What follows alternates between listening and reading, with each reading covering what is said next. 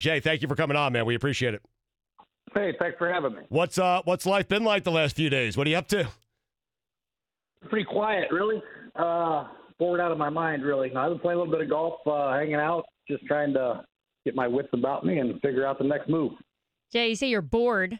Anytime you talk to coaches after they stop playing football, they always have such a hard time figuring out what they're going to do with their time.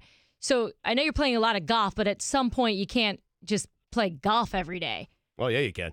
Yeah, I guess maybe you can. Have you had any thoughts about maybe what you could do next in the next, let's say, month?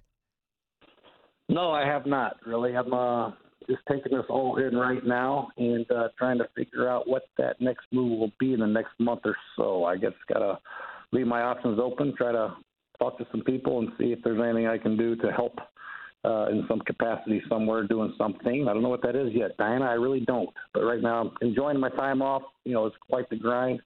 But as you know, when coaches work as many hours as you do, you take that away. There's a lot of hours in the day that you just got to figure out what to do with. All right, that said, so you have some time.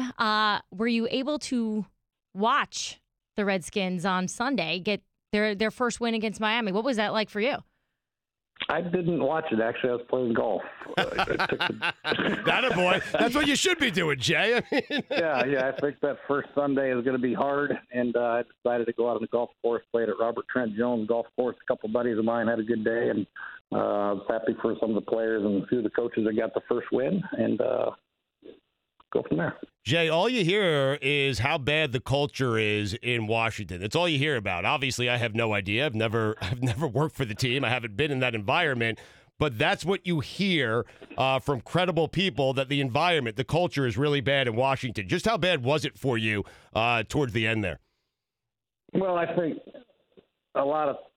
we spent a lot of time, trying to get the right culture in there as far as draft and free agency and all that goes. I think we got some good quality players and good coaches in the house right now, really. I don't think the culture is bad at all, quite frankly. When you go out and draft Jonathan Allen and Deron Payne. No. I'm not, Jay, I'm not talking about the culture you created. I'm certain you tried to create a good culture. I'm talking about the culture that, Bruce Allen has created.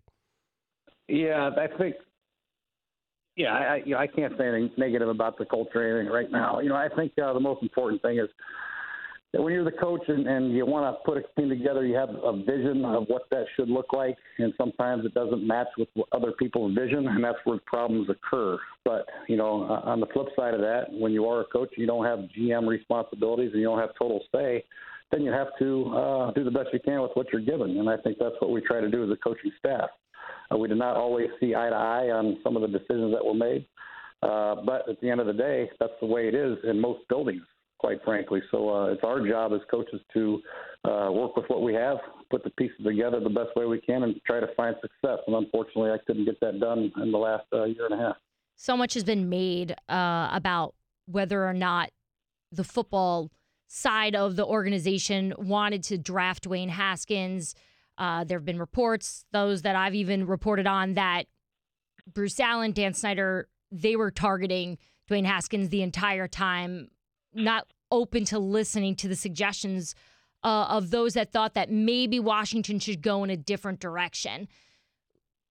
Looking back on it, do you wish that something went different there? Do you wish that more people on the football side spoke up to try to convince the front office that maybe they should have went in a different direction? Well, I think with Case Keenum coming here for 1 year and Colt McCoy coming back for a broken leg, we didn't know how long Colt would be out. The fact of the matter is we had to get a quarterback in the draft somewhere, sometime.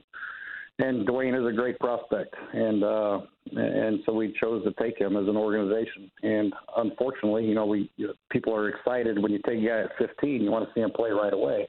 But it was our professional opinion that he wasn't quite ready to step in and play in the first 5 games of the season, in my opinion. So it'll take some time for him. He only played 13 or 14 games as a college player.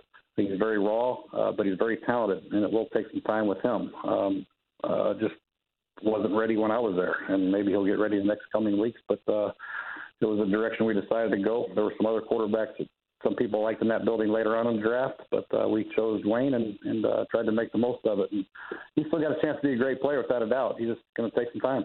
Jay, here at ESPN, everyone knows your brother John. They've seen him on campus. They've heard him on the air. But one of the most common questions I get whenever I share with my colleagues that I covered Washington is they always want to know what you're like. And I never really know how to describe you. I always just say you're different than John. How would you describe yourself compared to your brother? I am a lot different than John. I think that's a good thing because not many people like him. But I'm more laid back, I guess.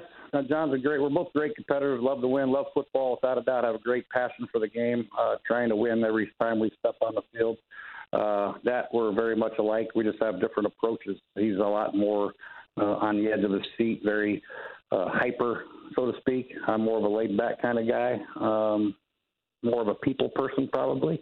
But, John gets along with everybody as well, I think. But I don't know. We're just a little bit different. No two people are alike, Diana. No two people are alike. Everyone, thank you for watching ESPN on YouTube. For more sports, more analysis, download the ESPN app. And for live streaming sports and premium content, subscribe to ESPN+. We'll see you there.